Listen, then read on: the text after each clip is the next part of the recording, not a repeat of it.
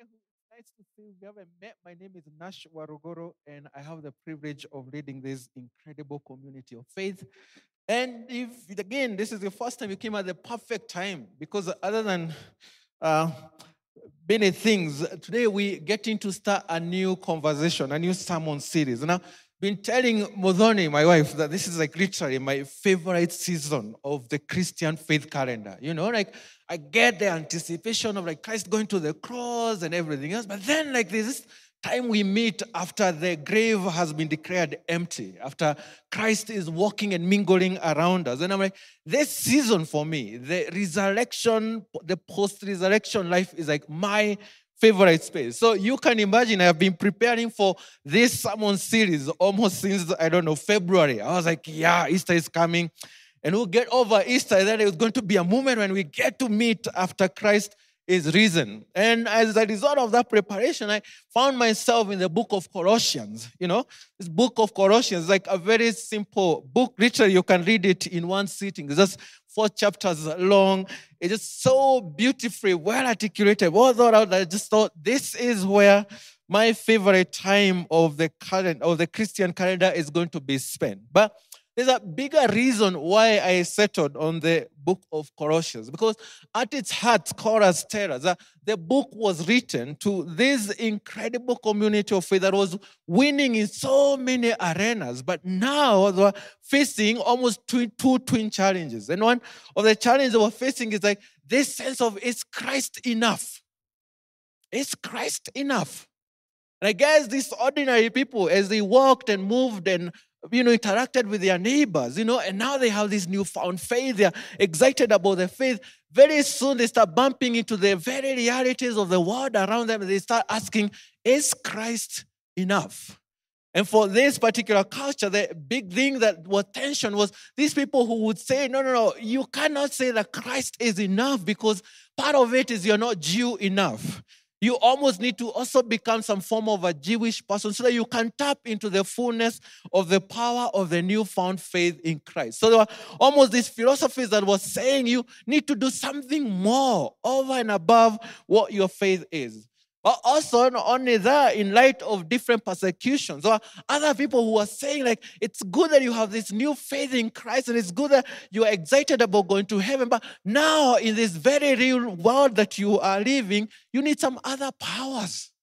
Maybe you need to visit the resident witch doctor in the evening. Maybe you need to get the right cockerel to take with you. You may need to start seeing some more powerful person. Is Christ enough?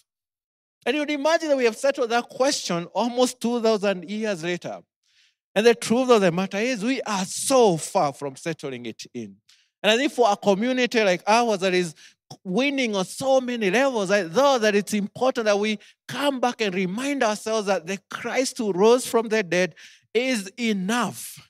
Even in 2024, is exactly who we need to navigate the terrain of life that we find ourselves in as it is here and now. The thing about it is I say that in English and you just go through your mind and you're like, of course he's enough, right? What do you mean he's not enough, Until you start digging into the real life.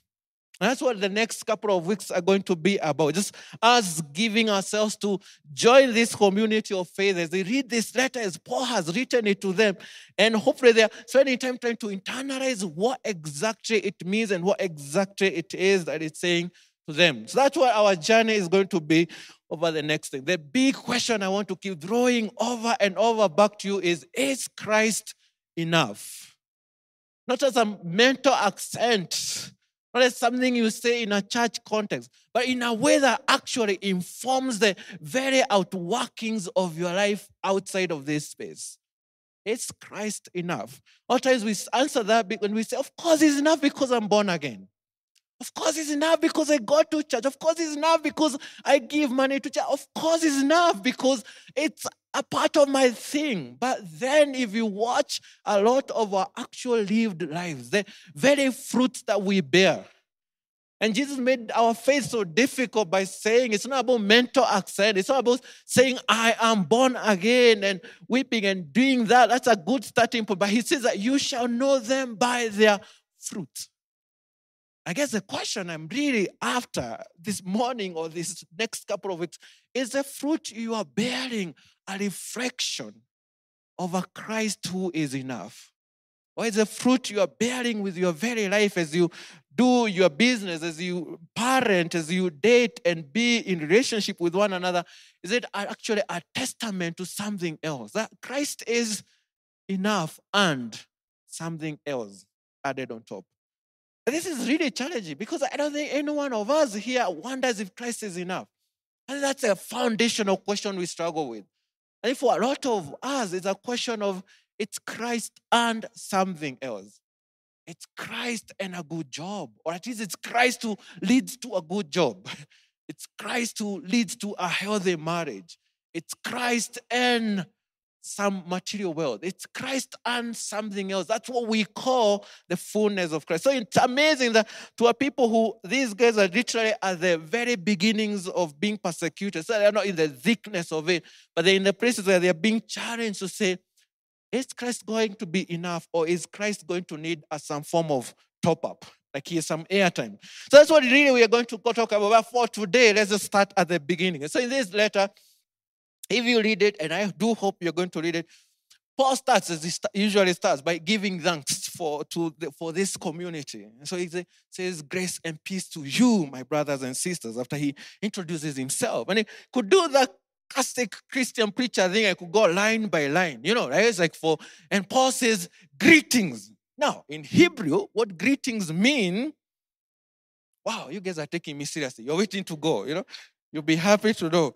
But no. I have a much more important commitment today, not to teach you scriptures, but to get scriptures that work out their purposes within your life. So we're not going to go line by line as much as you love that. And so we're just going to focus on this one verse. And today, literally, again, and I'll come back to this, the idea is, you guys, and I don't know, most of us come from big churches where pastors are nicely taken care of. In this small church, you guys do a bad job taking care of your pastor. Huh? So as a result of that, today is one of those mornings, because I've been using my bag for something else. Literally, I have my iPad and my Bible just somewhere. That's like I got to church and I was like, oh my God, I forgot the Bible. The one day we're using the Bible. So it's not a reflection of my coolness that I'm referring to using my phone. It's just that, hey, we're hoping we grow, so then we can just be people who do you have your Bible? Anyway, so we go back to the letter. And Paul, one of the starting places we want to go is Paul is giving, so he greets the people, introduces himself as it were, and then he gives this subtitle, Paul's like he's giving thanks for the community. And I was reading this portion literally a couple of weeks ago, and I couldn't move past this sentence, because Paul says that we always, I think it's on there. There you go. That we always thank God, the Father of our Lord Jesus Christ, when we pray for you, because we have heard of your faith in Christ Jesus and all the love you have for all God's people, the faith and love that's spring from the hope stored up for you in heaven, and about which you have already heard in the message of the gospel that has come to you. Think about that. Paul has never met the people in this community. This is not one of the communities he founded. It's founded by his friend Epaphras. So he has never met these people. So he is in prison amongst a bunch of other people. And I guess as he is in prison, Epaphras comes and he has news about this community of faith back home in a city called Colossae. And he's telling Paul, you can imagine this conversation goes on a number of days. How did they get started? How did you gather the people? What led you to do something crazy like this? Then eventually it's and how is the community like? How are they behaving, living? How are they receiving these words? And after all that introduction and history, when Paul finally comes to writing down, the thing that stands out about that particular community is simply that these people have faith in Christ Jesus, and they have love for all of God's people and for one another, it says in another translation. And that faith and love is because of a hope they have stored up in heaven. This idea of their faith is in Christ and their love for one another, all of that fired up from this idea that there is more life to come than what we see and interact with here and now. And I was thinking about that idea, that this is what this community is known for. And the thing about our communities of faith, however small or big they are, is that we are always known for something. So I've been thinking this, I've been wrestling with this idea, like, what if someone was to come into Johnny Village and spend a couple of months amongst us, just living and being amongst us, and then they get a chance to meet with some guy in prison, and they're trying to say what kind of a community we are. This is not one of those things that the pastor gets to write as a newsletter. You know, like the way you always pump up and peep the newsletter with the right photos and the right words. No, this is someone who has lived amongst the people, and now he's just simply reporting to someone else. What would we be known for? What would we be known for? And all sorts of churches are known for all sorts of things. You know, we live in a genuinely Presbyterian community area. And I keep more of us know the community is known for something. Their commitment and fidelity to following certain procedures and rules and ways of doing things, you know. Actually, my neighbor is a Presbyterian elder, and so we get to spend some time with him. And he articulates it very well. But for him, if something happens, he knows exactly, you know what to do. You go to the right page of the right document and you follow, you just read through whatever. Like, they have written everything imaginable. That's something to be proud of. They at least are known for that. I mean, a lot of us could not survive under such a regimented way of life, but for a lot of people, it's so life-giving that we know that when the guy stands there, he's just not standing there with some words. He's like some scripture that was given by some people who sat down and prayed, and therefore he's preaching from that. It's amazing. Our mother church is growing increasingly in this city, ICC Nairobi, and it's being known for technological, all the ways that they leverage technology to share their good news. They are known for their eclectic worship style, as it were. They are known for something. And the thing about it is, like, what are we going to be known for? But here's a big, overwhelming challenge that I have, is that for a lot of us in 2024, we are increasingly known less for our spiritual vitality, for our spiritual lives. We talk about communities, that God is moving there because their numbers are growing. We talk about the community because partially maybe they're involved in some massive mission outreach program. Maybe because they do some, but very little do we increasingly in 2024 talk about, but the people in that place are full of the faith in Christ. They love one another well and diligently. And they do those things of loving and putting their faith in Christ primarily because the hope they have in Christ is not something that just happens out there. It's something that actually is informing how their lives are lived here today. The question becomes, what community like us, what do we get known for? And that was something before, it's something we get known for out there. It's something that we know of ourselves in here. And it's just amazing because as human beings, you know, our natural proclivity, I love this idea of, I just was thinking like this idea, if someone watched our worship and the way we open ourselves up before the Lord, do they say those are the people who have placed their trust in Christ? If the people looked at us and how we love one another in here, would they say, that's a people who love one another because they know? And it's just not all about everything that they have going on here and now. It's also what God has in store for them in the future. Then I was thinking, for a community like ours, are we known for something? Right? Like, I'm telling you, I'm your pastor, so it's going to come as awkward, and I'm going to make a lot of you awkward. Right? The number of times that I've met people who maybe their marriage is going through a dip, or maybe whatever the thing is not working with them. How often I hear about these loving, amazing, adoring couples of Johnny Village. Like, they sit next to one another, they smile. When they are told, turn to your neighbor, they look at each other, they look into each other's eyes. I mean, like, they are just so loving. Munatopea pressure. I'm like, I kid you not, like, I hear, and the funny thing is, like, those couples are not even many in this community. But somehow, like, that becomes a thing that people say. And that appeals to a certain pressure. Oh my God, talk to those people about my challenges. But they are so well put together. And then the weirdest thing about that is, of course, the couples themselves look among the rest of us and they're like, how unserious they are, these people. Now you see them, now you don't see them. What's going on? You know, and I like, but that's, I'm trying to say that that's natural human being. Literally, I was in a class this past week after not being in a class for ages. And our school is like tiny. So it's like at most like 30 people, as it were. And I had 3 different classes. And it's so funny, like every time we go to a place, we almost are looking around for who can I connect with here, who is like me. We're just looking for ourselves. So like that first day and then they serve tea at 10:30, it's awkward. Because and we are all pastors, by the way. But we're just all like dancing around one another, saying hi, hi, And then we learn, oh, you're from ICC. I used to go to ICC 80 years ago, but I used to go to ICC. Now we have something in common, so we can talk. But I'm telling you, what that group of people, day one, because I'm introverted in spaces like this, I'm just a guy observing people and feeling awkward. By day 3, you can almost tell who is with who together. Like the loud, vibrant people, they hang out together. I'm like, they are having so much time. Even me, I'm like, man, I want to be with them. The ladies who especially share certain traditional faith, they find affinity in one another, There's always going to be the one or two influencers in the community. A community, like a guy like day 1, we're all just awkwarding, taking tea, like we don't know one another. By day 3, we're like bonded buddies. That's like natural for us as human beings. So I'm not saying that we need to stop being that. I'm just simply saying that when we are in Christ, we are called to go beyond our natural human inclination.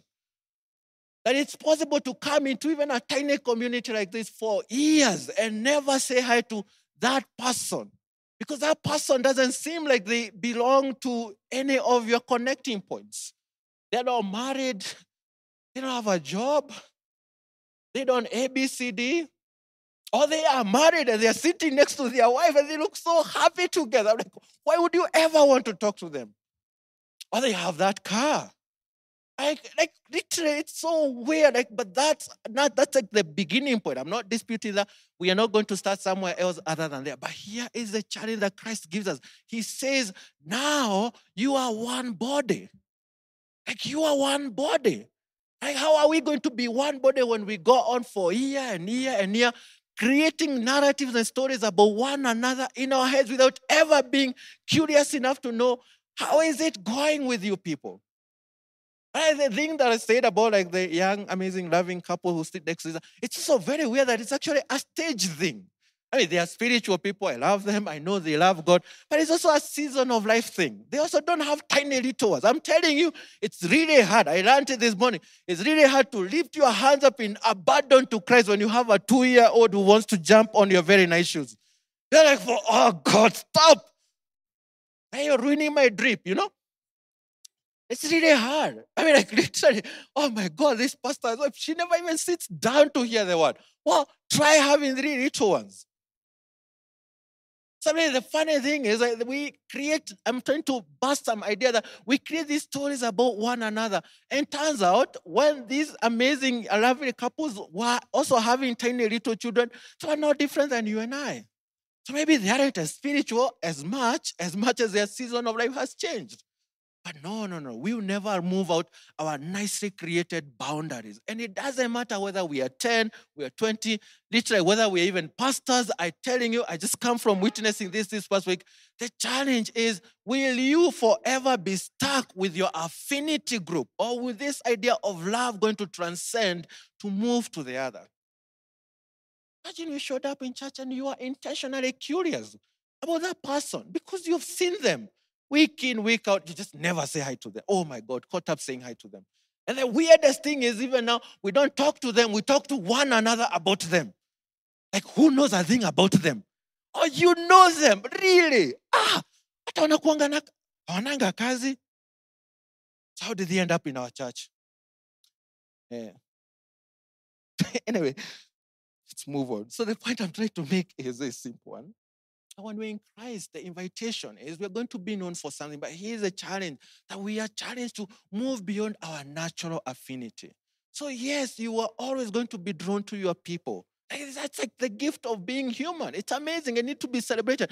But also, once in a space, we are called to transition and move towards one another with curiosity. And maybe you realize those young people have so much more in common than you would ever have thought. But especially for churches like ours, especially we in urban centers, I kid you not, as a pastor, unless I say this, it will be a church known for having a vibrant community where every Sunday, everybody talks to their person. And you never realize this, of course, unless you are new. Therefore, wow, everybody here is taken. Even single people hang out, with their gender. And some guy just trying to get through, and it's impossible. So, the point is, all I have as your pastor is a prayer and a hope that we as a community, like we talked about in January, we will be known as a people who love lavishly. Like we love lavishly. We don't accommodate. We go out of our way to love one another, that we are generously present, that we are engaged participants. That's hoping that if our story was to ever be written, that's the words they're going to use. At this point, to be honest with you, it's just a prayer. And first, can you also stop hating on the lovely couples who just sit next to one another?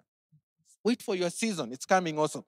So anyway, after he says this, he moves on to other things now, and like the end of embarrassing space. Now he moves to this amazing prayer. And this is what we are going to spend the rest of our time together for. Paul says in verse 9 to 14 that for this reason, since the day we heard about you, we have not stopped praying for you.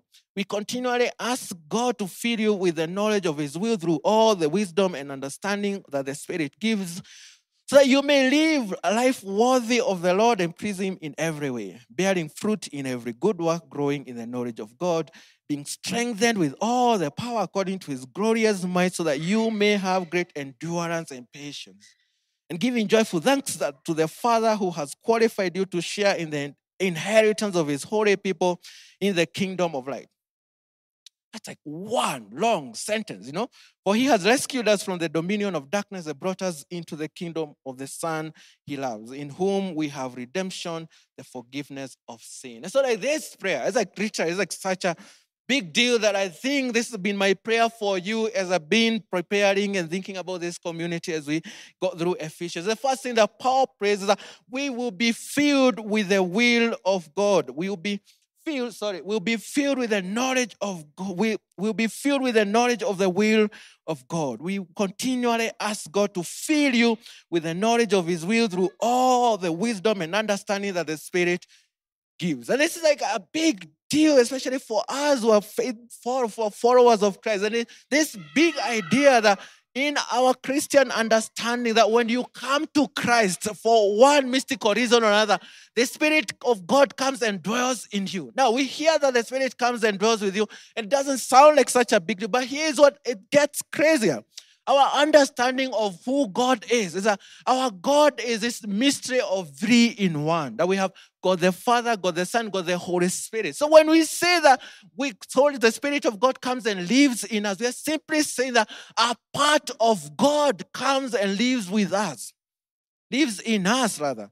And as the God who created the universe, the God we read in the scriptures, the God that Jesus reveals in scriptures, the God who hangs on the cross, the God who releases the last breath and says it is finished, that God wasn't enough for them to just stay over there, that they come and they make a dwelling inside of us.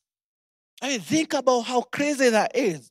And because this God comes and dwells within us, this God is also not neutral in their lives. That he has intentions, he has plans, he has purposes, he has a goal, like he is wanting to lead you to some place. And the thing that I'm trying to highlight here is that then when it comes to this prayer, oh, look at that child. The Spirit of God is moving through strongly. You see, the people that are not sitting together like a loving couple. But the bigger idea here is that when we say that you can know the will of God, it's just this idea of saying that there is within you a helper. Someone who wants to guide you and lead you in the ways of God. And that there is, in a very big deal, a sense in which that we are free to choose whichever way we live. But here we are being invited to, we can seek and know the will of God. That somehow we can be filled with the full knowledge of the will of God. That's something crazy. The idea that God did not just create us and then left us and abandoned us, but that he has a very particular intention for our particular lives. So Paul prays that we will be filled with a full knowledge, not just a partial knowledge, not a drop of that knowledge, but full knowledge of the will of God. And that's amazing, because I think imagine that should be our way of living. Imagine if we could make this our way of living. And as you look at your week that is coming up, you would pray, God, would you please fill me with a full knowledge of your will for my coming week? That I'll know what to prioritize and what to let go. As you go about living in a marriage relationship, you would ask God, would you fill me with the knowledge, with the full knowledge of your will within this particular season of a marriage life? That as you parent, it will start here. I mean, I'll be the first one to say it doesn't start here most of the time. But it starts here. God, would you fill me with the food? I mean, imagine when Mokeni was just disturbing me. I was just like, oh God. I'll just say, God, would you please fill me with the knowledge of your will to know how to respond within this particular moment. I think we get it with God's will when it's big things.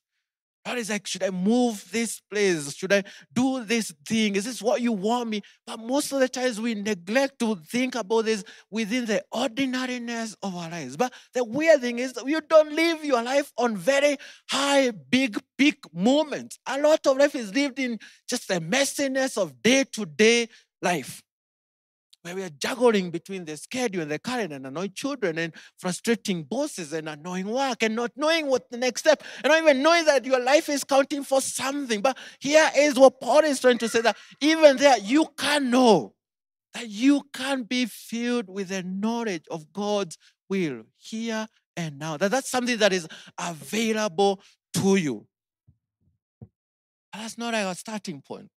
There is our future routine, That's not our starting point. Most of the times we just do life. If anything like me, you come out of here like Sundays afternoon is just a day for catching a nap, and then you rest a bit, and then tomorrow you wake up and you just go. So it's not like even like we pray for this. It's just not that we don't even pray for these things. And most of the times we don't even pray for our normal day-to-day life. Paul is saying that when we don't do that, we miss out on a dramatic gift that is there for us, a resource that is there for us, that you can know the full will of God's purposes for your life here and now. So the bigger question is, how come we don't pray this prayer? And a lot of answers could go into this, but I just want to highlight on three that I think are most particular to our community, maybe four. But the first one is what a theologian, scholar, writer says, it calls functional atheism. Functional atheism. And functional atheism, he says, is this unconscious, unexamined conviction that if anything decent is going to happen, a conviction held even by people who talk a good game about God. But you hear that part, that if anything decent is going to happen here, we're the ones who must make it happen. And the thing about that is like you have atheists. I mean, like atheists believe that there's no God. And if there's a God, like maybe we don't need to have a relationship with a particular God. So they live their ways, they live their lives as if they have the final word and authority on their word. And that's a choice that they make. But imagine now us who claim and hold on to Jesus Christ, the Lord and Savior, when we don't reach out to God, when we don't open ourselves up, when we don't seek to know His will for our lives, then the question becomes, we are simply atheists who just have a God that we hold on to, but function primarily as a people disconnected from that God. And think about that. We just wake up and go and live our lives. And most of the times we just live our lives as if God doesn't exist. Of course, until something dramatic happens and we wake up and we snap back in and we say, wait, God, I am here. And you pray like crazy, like I've said before, to get a job. But as soon as you get that job, 2 months in, you are on. You are cruising. You are doing big things. God, please leave me alone. I got it from here. But the challenge is, what if God has an intent and purpose for that? And so it's so much so that in our lives, the Holy Spirit has to keep redirecting our lives. He has to keep coming in the way and interjecting and bringing us back in a particular direction. Because for most of the times, we are just swinging for the aces. So functional atheism. But then there's another one, which is fear. And with fear, the thing here is, but what would God allow if I truly pray for His will to be revealed to me? Like, what if He asked me to go to Somalia? I don't know if you're the guys who are like, we are always grew up scared of being called to go to Somalia. Like, what if He calls me to go there? What if God calls me to leave my job? What if God calls me to sell my car? Sell my car. What was His business giving it to me in the first place, What if God asked me to actually give some more money than what I have already planned? No, God, we have a budget near to the T. Please just live your life and I live my life. And can we just all move on? At least I'm not living in sin. I'm just living my life. And I go to church. We have this fear. But if you interrogate that sense of fear that we have, like the bigger question there is that we carry this image of a sadistic, evil God. And I mean those words intentionally. Sadistic, evil God who cannot wait to ruin your life. Like if you truly prayed for him and trusted him to bring a life partner alongside you, he's going to bring the person you would never have chosen. And of course, we have done a terrible job about this, we who have been following Christ, because anything terrible happens to us is very quickly outsourced to God. Oh, but I'm just doing this because God asked me to. If it wasn't God, I wouldn't be doing this. Or when things are going well, I'm like, yeah. I know what I'm doing, So you have fear in it. The other thing is, and this one, like very, very personal to me, is past silence from God. Like there was a season where you sought God's will. Like you surrendered, you fasted, you prayed, and all you had was nothing. I don't know if any of you have had an experience like this. This happens especially for those of us who come from university and colleges. You're like desperate, like, God, what should I do with my life? What should I do? What should I do? And then it's just like silence. And then when it's silence long enough, you just decide, I might as well do whatever comes next. But also, it's just not that. It's also in very hurtful moments. There are places where you have trusted God will to come and heal someone, and that person was not healed, and God was silent, and you are livid. Or you lost your job in the most unexpected spot. So you got a job that you were so sure God led you there, and then it backfired, and you are just done. Past silence from God. And before you know it, what ends up happening is that then we just slowly, we and God just separate and go different ways. And I don't know, men at the Journey Village are a lot better than I am. But now I have matured so much more. But in our marriage in earlier days when Bozon would just challenge me to something, I would just like stonewall her. I would just like go mute, I was focus on my computer and watch my movie as if it's like the most important thing ever.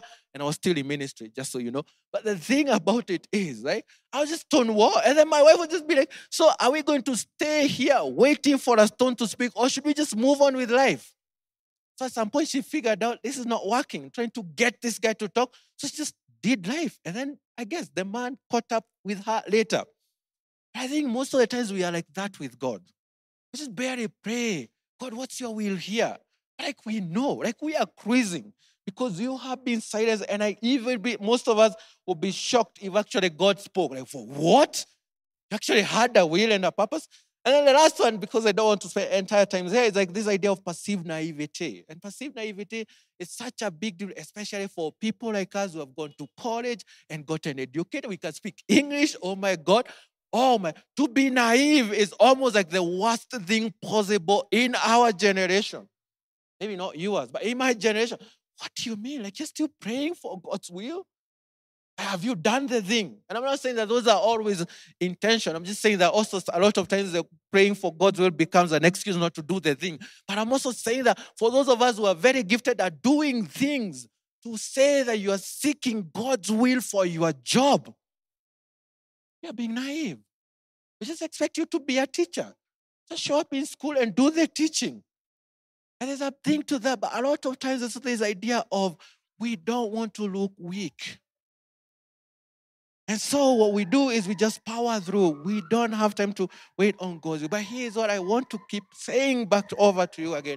What if in our living the life the way we have chosen to live is we are living apart from a vast resource that is available from us, from a vast less place that is available to us, from a vast renewing and resourcing that is available to us because we have sensed and heard God's will.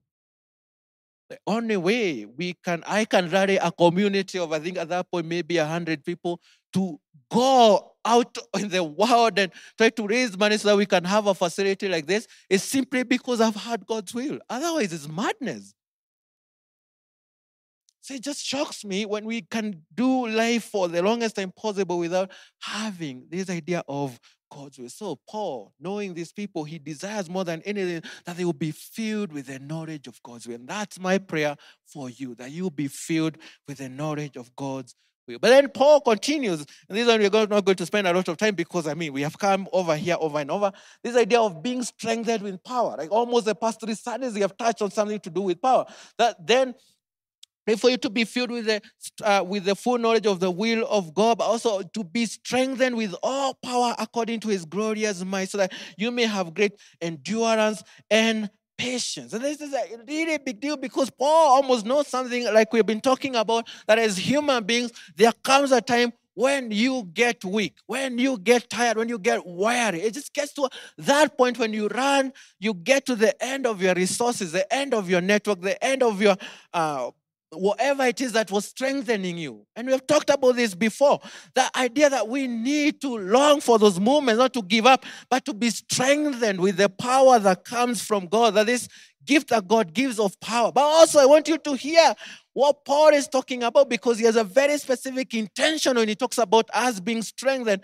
And it is that we will be strengthened with power, not so that we can rise up after we have fallen down, not that we can now charge through life, as it were. It's that so we will be filled and strengthened with all power according to his glorious might, so that we may have great endurance and patience. This line was going so well until he added those 2 last words. And so that we may have great endurance and patience. Don't you not like how scripture turns and turns things? Because I want power. But power to endure and to be patient? Not me. It's Eugene Peterson, the amazing scholar who said that, other amazing pastor scholar who said that we live in an impatient, shortcut, addicted culture. Impatient, unfortunately, is antithetical to the Christian way. But that's the world we live in. This is not something you take into your corporate responsible job. Like patience is not one of the virtues that we articulate within our offices. No. We want things done.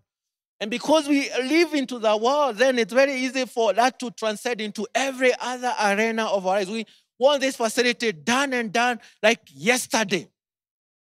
So we can just move on with it.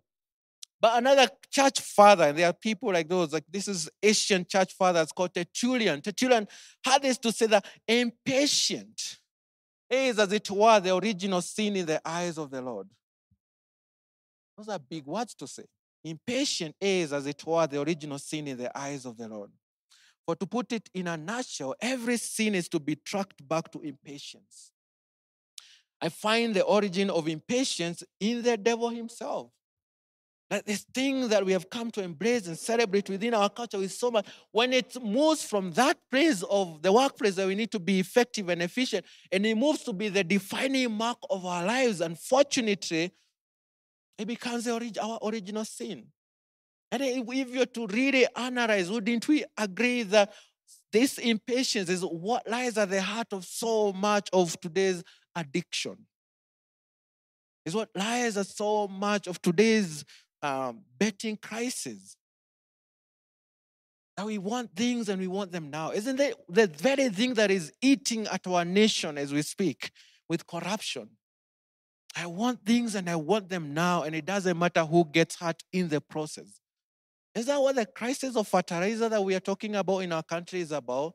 Some person wants to get rich at whatever cost possible, very, very fast, so that I guess they are ready for 2027. We are impatient. Let's not talk about that. Let's talk about in here, within our lives. Now, a lot of times we want God to restore and do things so quickly within ourselves. We want everything solved within a day or two. Eugene Peterson concludes by saying, or continues to say, that patient is a difficult condition to come to terms with in a technology-saturated culture and a corrupt culture like the one we live in, that is impatient and contemptuous of slowness. If you are slow, we look down on you with so much vengeance. And as a consequence, patience is the first thing discarded in spiritual formation. And then what happens is we discover that the faster we move, the more we try to fit in, the less we become. I mean, think about that.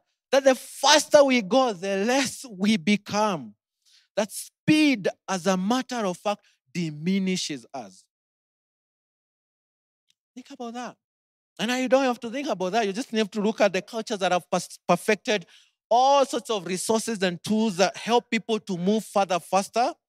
And instead of those sources, those cultures being marked and defined by fullness of life, they are marked by so much anxiety and worry and fear and all this. My wife works in a community which is dominated by people who come from a very dominant culture. They have the resources.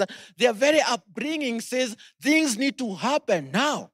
Those communities where we ask you, so what do you need to just get this thing done? And actually we give you what you need, But the years and years and years of living in that culture, it makes them so anxious, so frustrated. An email is delayed by 2 minutes, you start panicking. And it's like, why are you guys living so much on the edge when you have so much going for you? I guess us, like, the email hasn't been received. I guess maybe hakuna stima kwao. What do you mean hakuna stima? Get a generator, But the thing about it, because we are being formed, the farther we can go, the better, more we will be. The truth is, unfortunately, because what is very good at our workplace, again, is very rarely transferable to our lived lives. No marriage gets healed faster. It takes time. No deep healing of our soul traumas happening in an instance. Let me do therapy for 5 sessions and be done. It takes years. So you can imagine we live in a culture that tells us everything. I'm not kidding you. I'm like just 40 and I can't tell you the amount of pressure I feel that I haven't secured a property for my family. Because I'm like, I could die tomorrow. You're 40, man. And the thing about it is, because God hasn't blessed me with that, then I start living with so much deep anxiety. Like, oh my God, when are you going to do this? When are you going to do this? There's literally no room to wait on God. So then Paul is onto something when he says that he's praying that we'll be given power according to the glorious might of God so that we will have great endurance and patience. Imagine if we became a community defined by great endurance and patience. The healing you hope in your marriage is going to come, just not tomorrow. The very big things that you're trusting God for are going to come, just not tomorrow. And in the meantime, you live in the tension of being patient and enduring. So I do know that some of us, we came here almost at the end of our rope. Like we are almost as close to done. Sign it in, phone it in, just be done. And here's my prayer for you. May you be filled with the power of Christ to have great endurance and patience. And so finally, Paul concludes this portion of prayer by praying that these people will then have joyful thanks. Joyful thanks. And he says that, and giving joyful thanks to the Father who has qualified you to share in the inheritance of his holy people in the kingdom of And this is one of those like Paul being ahead of his time, because now we have so much data that tells us that if you live a life defined by gratitude, then you have a certain level, like you have so much more aligned to you. Your brain gets literally rewired. Your body gets to rest, as it were. Like you get more to live more into the fullness of who God created you simply by living a life defined by joyful thanks. Now, Paul is also going this further, because he simply says the reason we give thanks is that Christ has qualified us to share in the inheritance of his holy people in the kingdom of light. And this is like such a big deal. Now, I don't know which community you come from, but I come from a place in Moranga where pieces of land are becoming tiny and tiny and tiny and tiny and tiny. And therefore, we are looking at it and saying what was defined as inheritance. And now we are wondering, do you want to actually divide this piece of land even further? But no. The thing about it is that God is saying that there's an inheritance for you that is dependent on the large resource available to you. Now, as an only child, like I've told you, and who lost their mother sometimes back, this is one of those things that I get back to. Because for a lot of my friends, they have a fallback plan. You can always go back home. There's going to be 10 acres that is left to you or something else like that, And all of a sudden, it's God, like I say, God, but where is my inheritance? I'm so grateful for this verse that says, God the Father qualifies us to share in the inheritance of his holy people in the kingdom of light. But here's the bigger news. This is that, aren't you glad that it's actually God the Father who qualifies us and not a pastor like me? And I don't get to qualify you to share in the inheritance that God has for you. Aren't you glad that it's God the Father who qualifies you and not yourself? As for all the shame and guilt we feel, most of us, we will just edit ourselves out from whatever God has in store for us. Aren't you glad that it's not the quality of your life that qualifies you? It's not how bright or not bright you are. It's not whether you have a great job or don't have a great job, whether you have a family or no family. That none of those things qualify you. It's God the Father who qualifies you to share in the inheritance. Isn't that something?